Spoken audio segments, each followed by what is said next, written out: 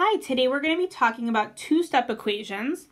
Like the name implies, there's going to be two steps required to solve them.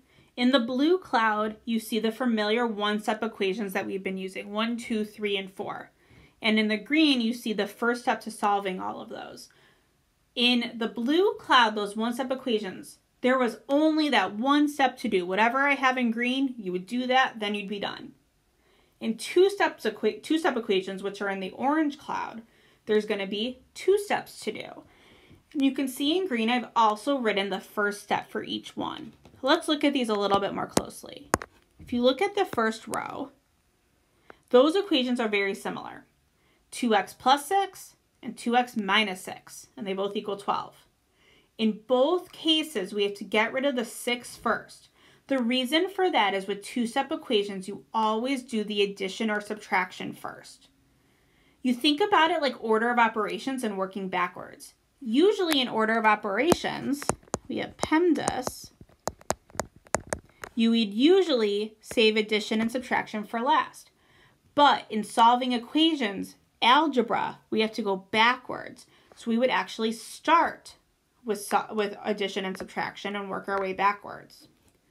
So in the two-step equation number 1, we would subtract 6 from both sides, and from the two-step equation number 2, we would add 6 to both sides, because that would be the opposite of each of those addition and subtraction steps. Now let's look at the 3 and 4. Similar setup.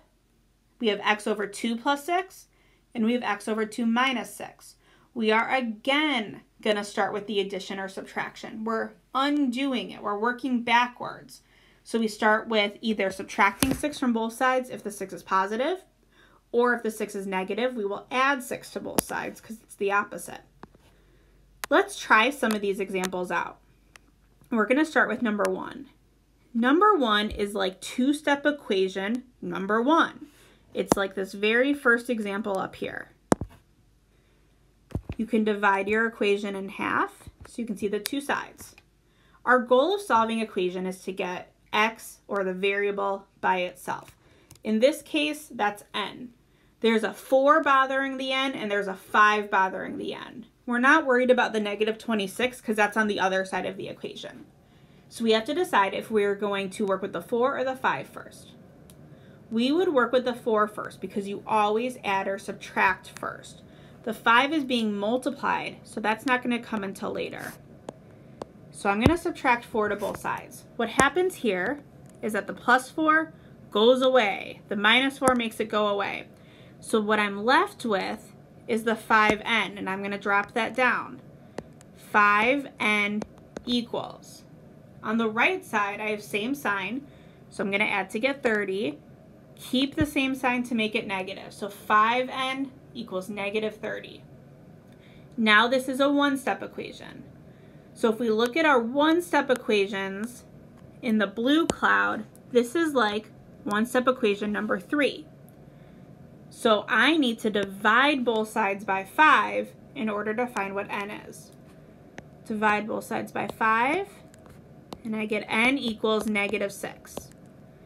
If I wanted to check it, it would work out. 5 times negative 6 plus 4. When you're checking, you have to do regular order of operations. You're not working backwards. You're not solving algebra. That's negative 30 plus 4. And yep, that's negative 26.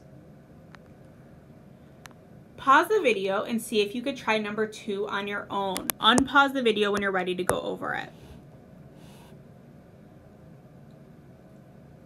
All right, hopefully you've given number 2 a try. I'm going to write some rules for us to refer to.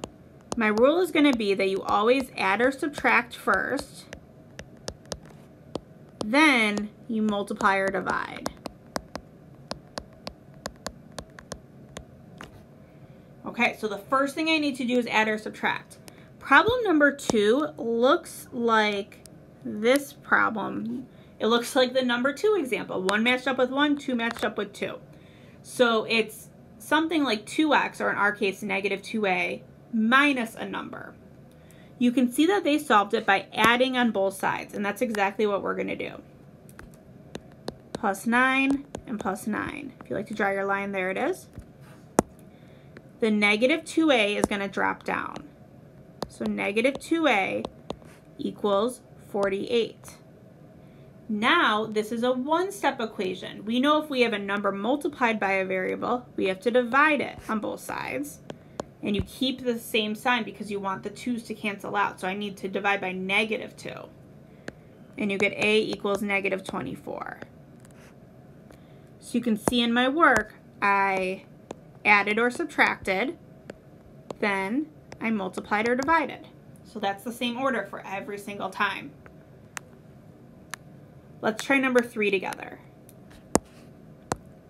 So number 3 looks to me like equation type number 4 from the two-step options. And I know I need to add or subtract first, multiply divides second. I want to get rid of this minus 1. So in order to do that, I'm going to add 1 to both sides. That's my add or subtract step. I know later I'm going to have to multiply or divide. When I do that step, what's left is the x over 4. I don't always circle it like I did in my first two examples, but if you like to circle it, you can to show that that's what's dropping down. And you can draw an arrow if you like to, but I don't always do that. 7 plus 1 is 8. Now I need to do the multiply or divide step. If I look at my one-step equation, it looks like number 4 from that. X over a number. So you can see that they solve that in green by doing times the number times the number. So that's exactly what I'm going to do. Times 4 times 4. And I get x equals 32. Box that answer. If I were to check that, it would work out. 32 over 4 minus 1. You have to go in order of operations now. 8 minus 1, that's 7. That's what I wanted. Pause the video and try number 5. Unpause the video when you're ready to go over it. Alright, you could unpause the video. I realized I accidentally said problem 5 and I meant to say problem 4. So, re-pause the video, try problem 4, and unpause the video when you're ready to go over it. All right, number 4. So I know I'm going to need to add or subtract first, and then I need to multiply or divide. I need to get rid of this 13. I'm working my way into the x. The negative 5 is too close to the x for me to work with it yet. I have to get rid of that 13 first. I'm left with m over negative 5 equals 7. 20 minus 13 is 7. Now I need to multiply or divide. Multiply both sides by negative 5. Remember, when you're multiplying or dividing, you keep the same sign so it cancels out. And you get m equals negative 35. All right. If you already did number 5 when I accidentally said that, you can keep watching. I'm going to go over number 5 next. If you haven't done negative 5, if you haven't done problem 5 yet, pause the video and try problem 5. All right, hopefully everybody's done with problem 5 now. I know I need to add or subtract first, and then I need to multiply and divide. That's my order. So, step 1, add or subtract.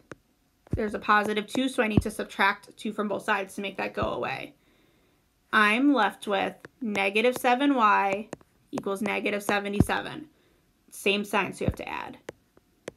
Now, step 2, divide both sides by negative 7, and you get y equals 11.